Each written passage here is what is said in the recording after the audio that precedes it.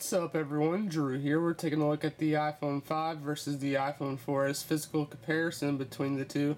So over on the left we have the iPhone 5 in black, over on the right we have the iPhone 4S in white. These are both 32 gigabytes, and let's go ahead and get a closer look up on both of these two. So putting them together, you definitely can see the size difference in between the iPhone 5 and the 4S. The iPhone 5 is like a feather compared to the iPhone 4S. The iPhone 4S just feels like a brick holding them in your hand and stuff like that.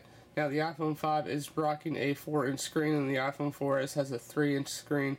So definitely a big size comparison. Now the width is still the same in between the two, just like the iPhones has always been the same width.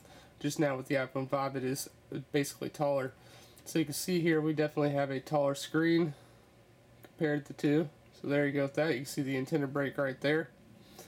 Taking a look on the side here, we do have a full access to your vibrate switch and volume up and down buttons. You can notice the volume up and down buttons on the iPhone 5 are a little bit smaller compared to the iPhone 4S, as well as the vibrate switch is a little bit smaller as well. Down at the bottom here we have a 30-pin speaker and mic on the iPhone 4.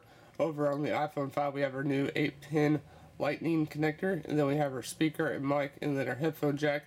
The headphone jack is now moved down to the bottom instead of the top. On the side here we have our SIM trays, a little bit smaller. Come up to the top, we do have our power buttons. The power buttons are the same, nice tactile feel. Then over here we have our headphone jack, and then our microphone, and then over here we have nothing. On the back you see we do have our 8 megapixel camera. Now these are actually the same megapixels as they were in the iPhone 4S.